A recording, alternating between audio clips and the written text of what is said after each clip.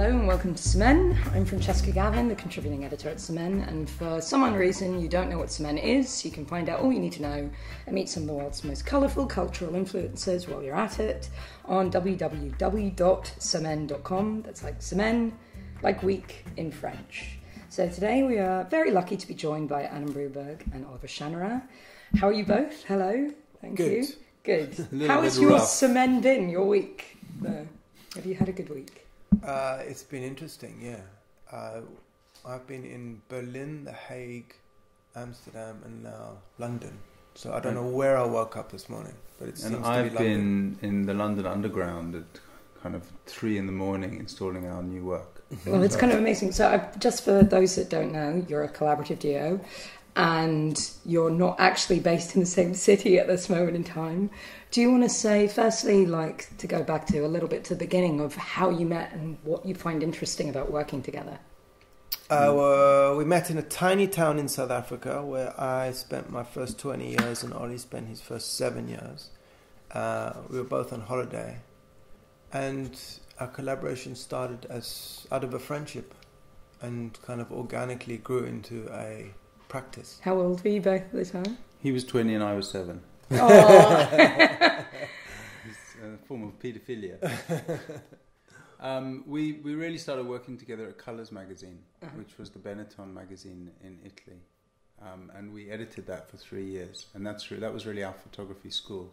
Wow, where amazing! We really learnt about taking pictures and also using pictures, other people's pictures, and I think that's where we started developing an interest in the relationship between pictures and words and the way they intersect on the page, and a kind of love of bookmaking, and I think that all stems from those early days. Actually, it's quite fascinating because if you look at a lot of your projects, let's say the Holy Bible, where you took the Bible and you layered imagery on top of the text, almost illustrating it in some tangential sense, I could totally see how that could connect to what Colours did in terms of looking at those kind of big issues, rephrase it that way, and kind of things that were quite bold. And would you see a connection between those things? Yeah, I mean, quite a crude one. And if you look at Colours now, while it was revolutionary in the 90s, it's the language of kind of advertising today, you know. So there's nothing kind of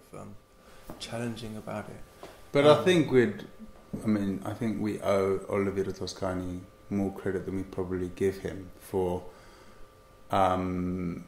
first of all, getting us excited about photography, but also, I mean, there's a real crude kind of politics in the work that we do, which I think is absent in a lot of contemporary art. And I think we learnt a lot of that through working with Oliviero. Yeah, and also his kind of lack of respect for anything that moves. I think we absorbed a healthy but not unhealthy amount of that. You know, our subject matter, like the film that's currently showing in King's Cross, is about the idea of migration, and it looks at particularly the migrant route between Libya and the southern tip of Europe, so Sicily. And so we took a trip on a boat to the coast of Libya, 10 miles off, where they rescue the migrants who are in these kind of rubber dinghies that are not seaworthy for more than 5 minutes.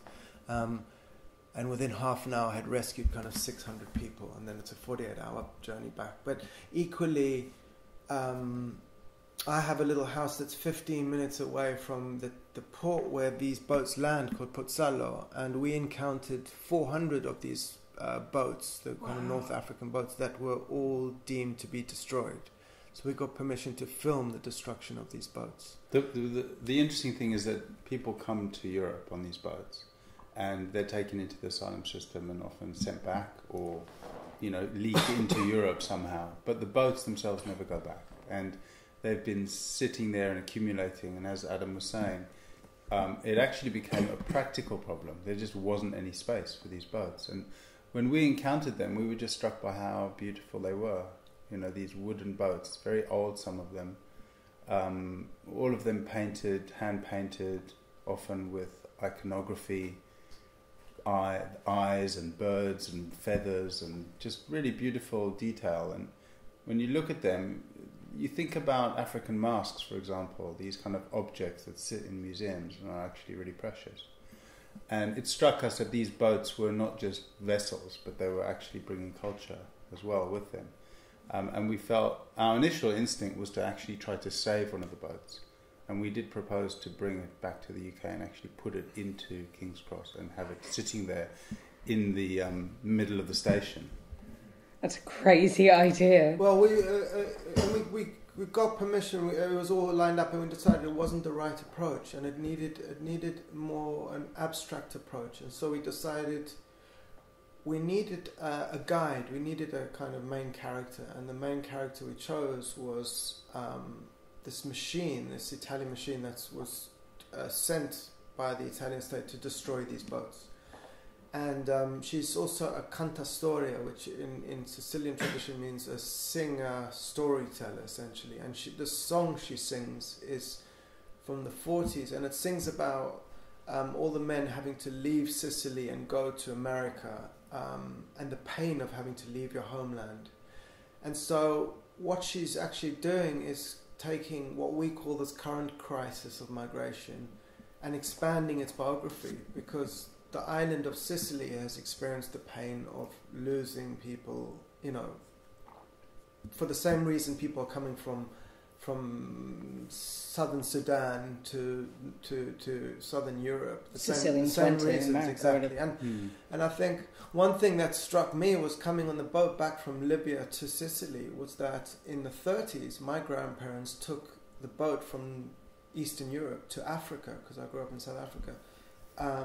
So the opposite direction for the same reason, to escape, survival. Nazis. Yeah.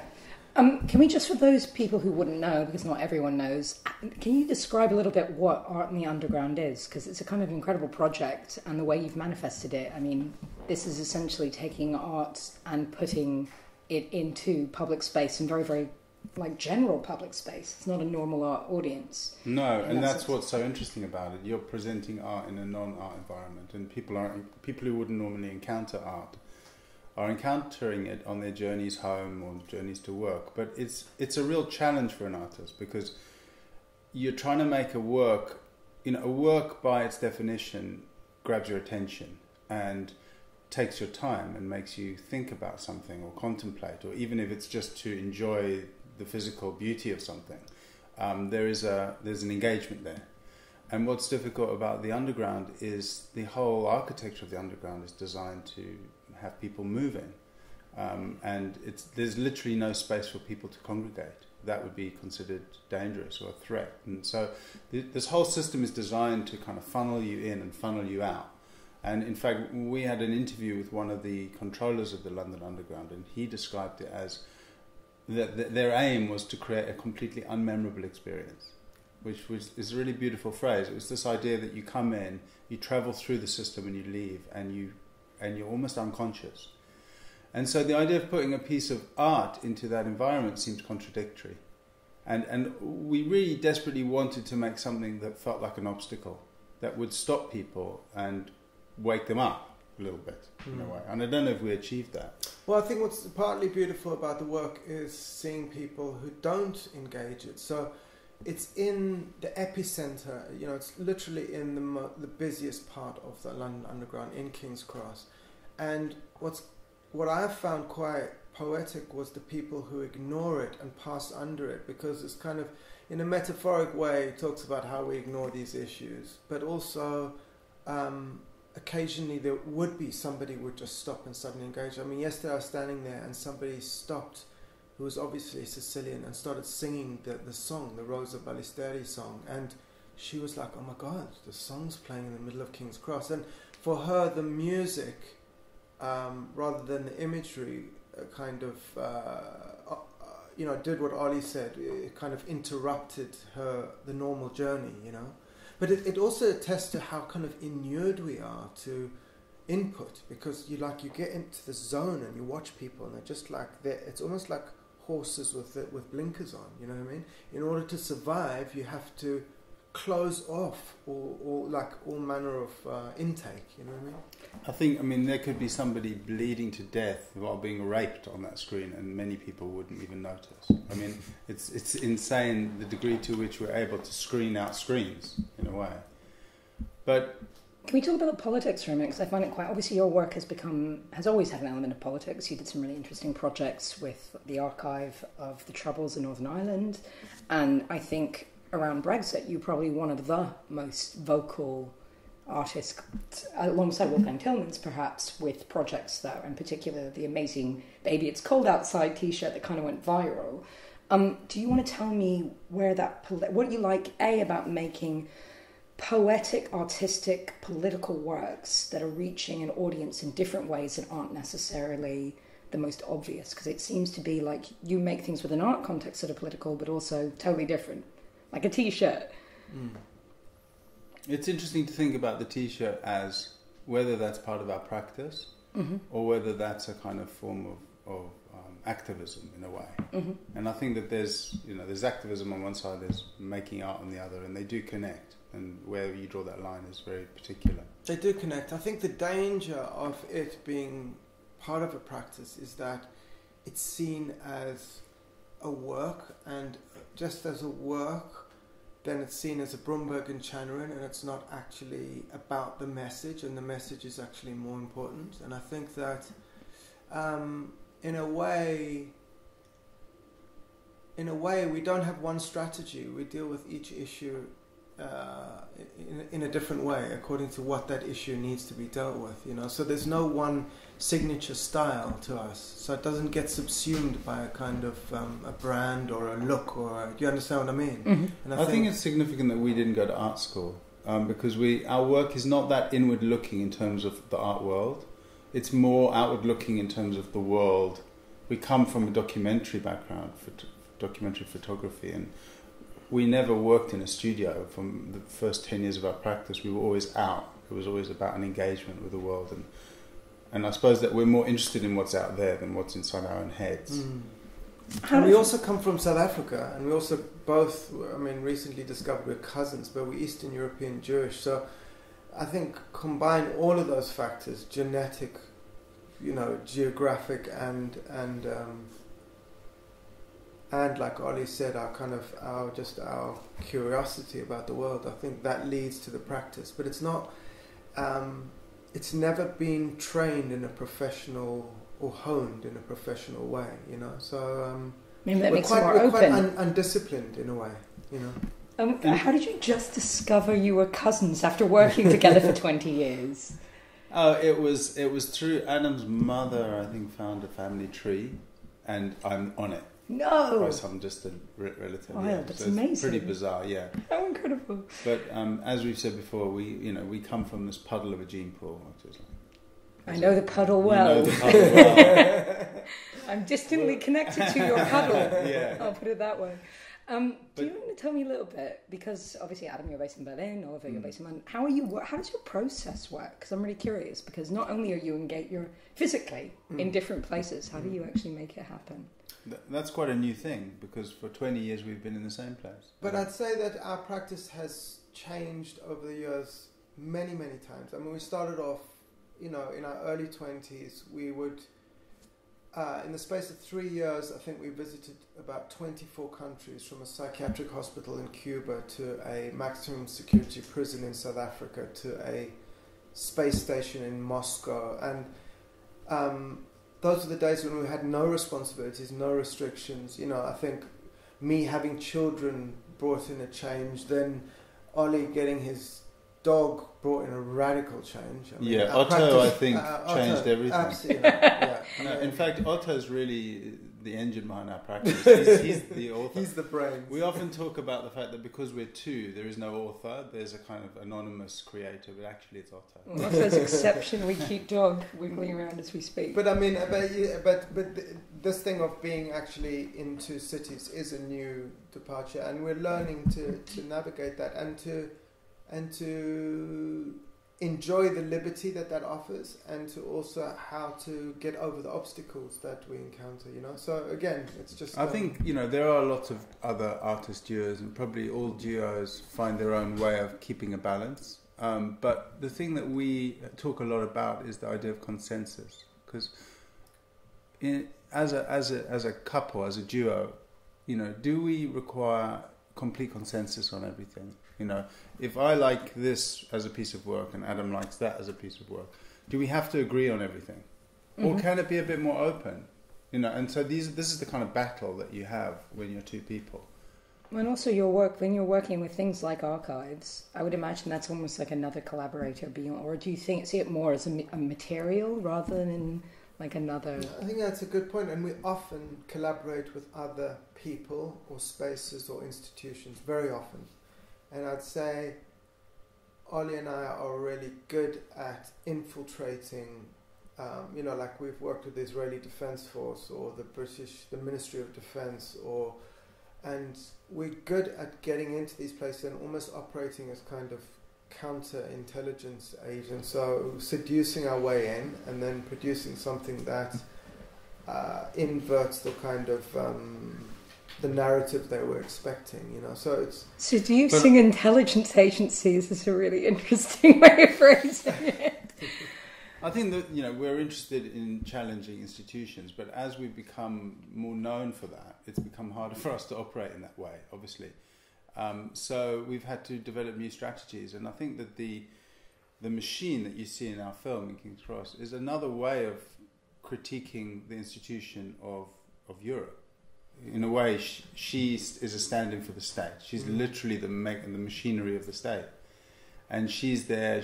Her job is to destroy these boats at the will of the state, but she's also having a good time doing it. She's kind of dancing and whistling and singing over the ocean, and there's something macabre about that, and kind of slightly twisted. So I think, and that's a great point. The idea of are we allowed to approach this issue of refugees and migration with a sense of humour and with the notion of abstraction? So it's not just literal, it's not metaphoric, and it's not so worthy or super serious, you know?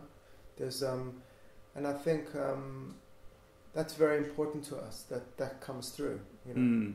Because we thought about the Mediterranean as this place that we've all been there on holiday. It's like we've all watched Fellini films and, you know, drunk Camparis, and the Mediterranean is a playground, but at the same time it's this place where people are disappearing, drowning. It's really a conflict zone in a way, and it's both of those things. And I think we wanted to try and capture that, particularly in the music that we had composed for. Can I ask you, is this your first moving image piece? Because obviously I've seen you do much more photographic still works, but I'm just curious, and how does it relate to other things? No, I'd say we've made many.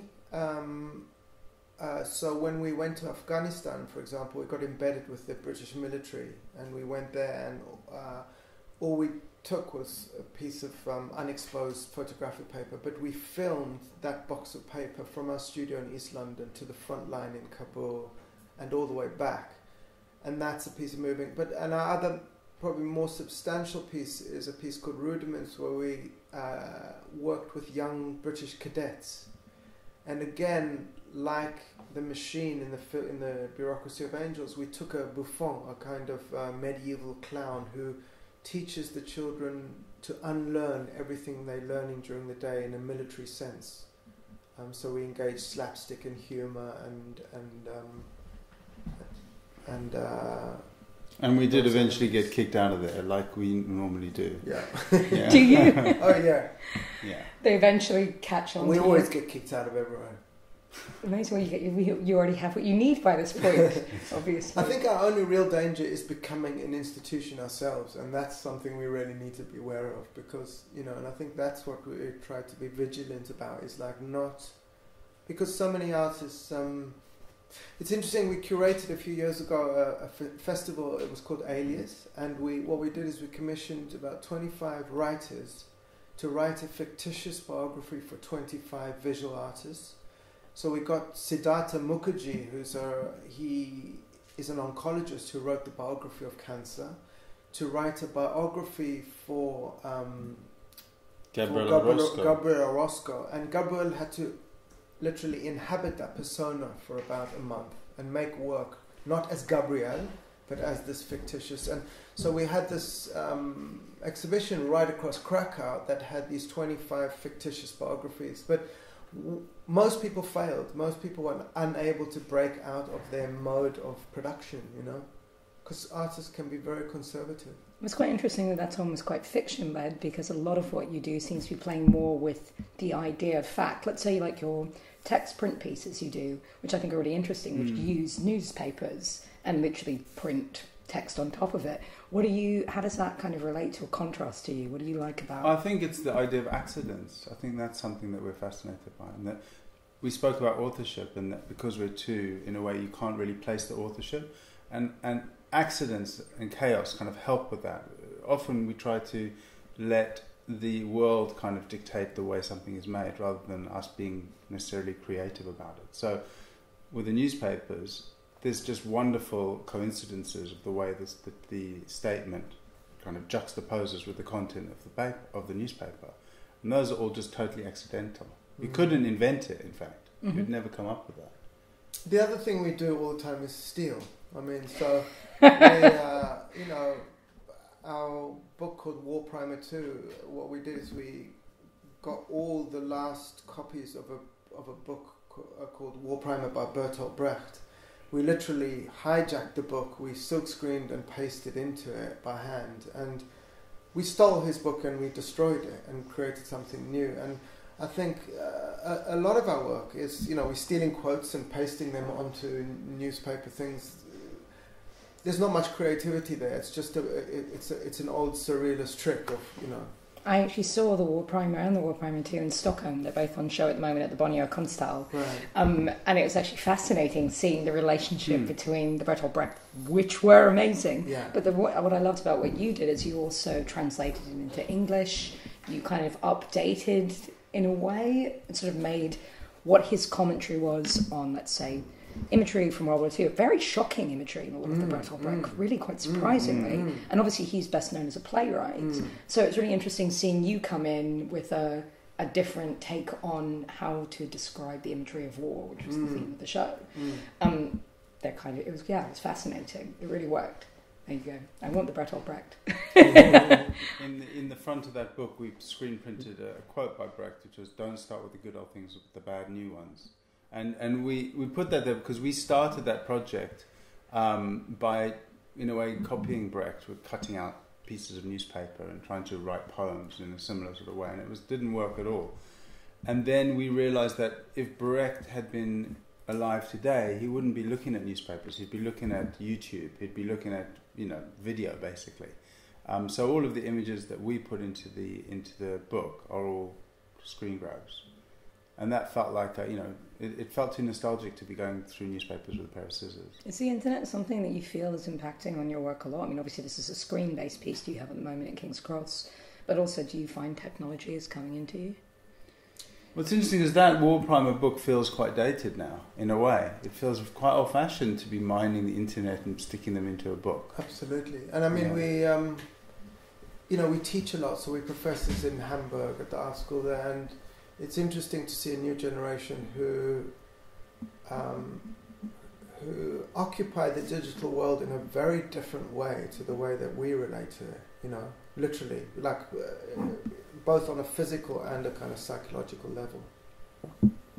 Well, sadly, I think we're coming to a close, but as a last question, I'm going to ask you how you're going to survive the Semaine ahead, that being the week of freeze. What are you both doing? And what are you? We're both leaving town. Really? Well, yeah. John Baldessari's famous quote. He said, "An artist going to an art fair is like listening to your parents fucking, so you should just never do it." So we're taking his advice. And we're doing a lecture at Yale, actually, on the day of the opening. I think that is a very nice alternative excuse. Sorry, we're far too intellectual. So basically your advice is to survive freeze, don't go. And occasionally lecture at Yale, which is much better. Well, thank you very much. Be sure to check out the Bureaucracy of Angels, which is part of Art in the Underground at King's Cross, right outside the Hammersmith and City Line entrance. on you until November the 25th. Thank you both very, very much. Thank Thank you. you. For having us.